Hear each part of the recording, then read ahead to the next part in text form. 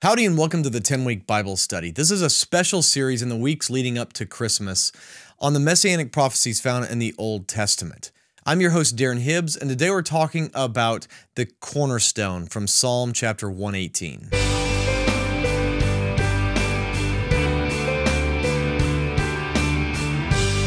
Don't forget to subscribe and click the bell icon to be notified when new episodes are uploaded. This is a 5-day week Bible study to encourage you in your walk with the Lord. Howdy, I'm Darren Hibbs with the 10-week Bible study, and I'm so glad you're joining me today for this study. You know, the Messianic prophecies are so amazing, and this is such a wonderful time of year as in the weeks leading up to Christmas to talk about these things. And this one is amazing because to my knowledge, it's, if not the only, one of the very few Messianic prophecies in the Old Testament that Jesus directly quotes and addresses to the people. We'll look at that here in a little bit, but first, let's pray before we get started. Lord, would you open our eyes and our ears to hear what your word has to say to us today, God? Speak to us. We want to know more of you. We don't want to just know more about you, God, but we want to know you more. Come and touch us today. In Jesus' name we pray. Amen. With that, let's jump into God's word. I'll be reading today from the NIV. This is Psalm 118, starting in verse 22. The stone the builders rejected has become the cornerstone. The Lord has done this, and it is marvelous in our eyes. The Lord has done it this very day. Let us rejoice and be glad. What a strange passage that this stone, that's obviously talking about the Messiah, that this stone, the builders, the leaders of Israel, they've rejected the stone that should be the cornerstone. The cornerstone is that stone that's laid on top of the foundation, or may even be the foundation stone, and everything else radiates from that one place. And it doesn't matter how good your surveying is or how good any of your engineering or math is, if that cornerstone is not level and true and plumb and everything that it needs to be, everything else gets screwed up from there. And so it has to be this perfect stone that you start with. And so why on earth would it be marvelous for the builders, the leaders, to reject that perfect stone, for this one to come along and that they rejected? It's the one that God has chosen as the cornerstone. This is not a good thing. So why does the psalmist say that we should be rejoice and be glad in the fact that the stone that the builders rejected, the leaders, they rejected it? It's actually the true cornerstone. Why is that a marvelous thing? I personally don't think this is necessarily saying, oh, how glorious that they rejected. I think it's marvelous, and that we will marvel at how the leaders couldn't see this when God made it so clear.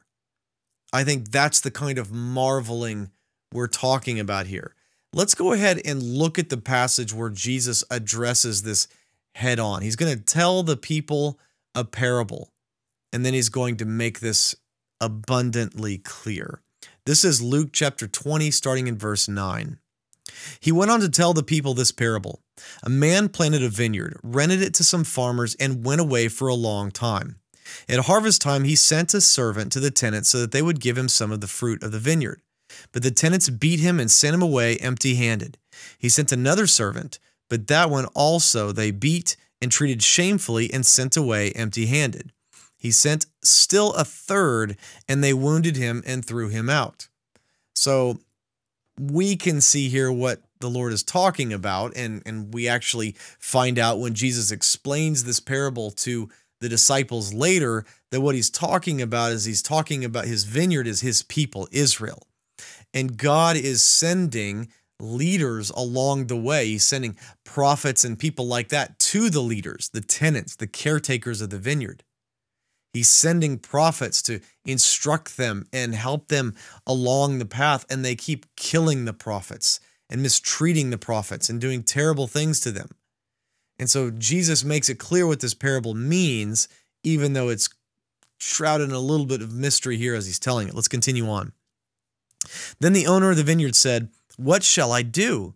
I will send my son, whom I love. Perhaps they will respect him." But when the tenants saw him, they talked the matter over. "This is the heir," they said. Let's kill him, and the inheritance will be ours." So they threw him out of the vineyard and killed him. What then will the owner of the vineyard do to them? He will come and kill those tenants and give the vineyard to others. When the people heard this, they said, "God forbid." Jesus looked directly at them and said, "And what is the meaning of that which is written? The stone the builders rejected has become the cornerstone. Everyone who falls on that stone will be broken to pieces. Anyone on whom it falls will be crushed." Jesus does go on after this to explain the parable to his disciples. And again, he says, the people that came, they were the prophets that I sent to your leaders to bring correction. And now that the Son of God is here, the leaders are going to say, we're going to kill him. He is the cornerstone that the builders, the leaders have rejected. But God is going to make him the cornerstone. How did he do that? When the leaders thought they were killing him, God had other plans in mind. And not only did they not really succeed in killing him, because Jesus could have had, like it said, legions of angels come and rescue him. He gave up his life willingly. But not only did he die, but he rose from the dead. And in doing so, he became that cornerstone. He became that one that everyone that falls on him, they will be broken to pieces. And the connotation here, of course, is bad. We don't want to be broken to pieces or crushed. But this idea of being broken to pieces is something that I think lends itself to an understanding that we can be put back together. But if that cornerstone falls on you, you're crushed. And so if you're in the way of that cornerstone, like these leaders are, God's going to come back and put that cornerstone in its place. Even though Jesus tells him this parable because he's like, listen, you wounded and killed the prophets, but you're going to kill me, and I'm the Son of God. But God is going to bring me back as the cornerstone. He asked them point blank, what does this mean? They don't know. They don't know what he's talking about. They don't even know what that means, because they're probably thinking the same way. It's like, how on earth can the Messiah dying be marvelous? And they don't get it. And so Jesus says, what does this mean? And he ties it directly to this parable. He is the one that they've rejected. He is the rejected cornerstone. But God is going to bring him back and make him the cornerstone, which he did when he was resurrected. We then inherited eternal life. Our sins are forgiven because Jesus died on the cross, and we've been reconciled to God because Jesus, as the firstborn of the dead, will give us eternal life with God in his presence for all eternity. That is the cornerstone on which our faith is built, and that is what the Christmas season is truly about. This first advent of Jesus is not just about a baby laying in a manger, where as marvelous and amazing as that is, that God came in human form and was laid in a feeding trough. That is amazing. But what goes beyond that is that he is this cornerstone.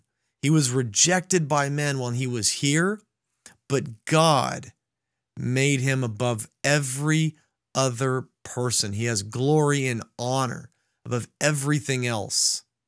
And because of that, and because of the sacrifice that he made, we can be made right with God.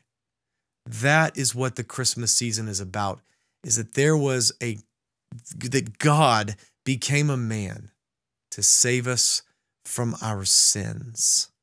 I pray that you and I can spend some time reflecting and meditating on that this Christmas season.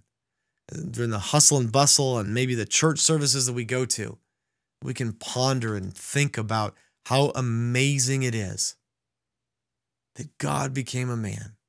He was rejected by the builders, the leaders of the people at the time.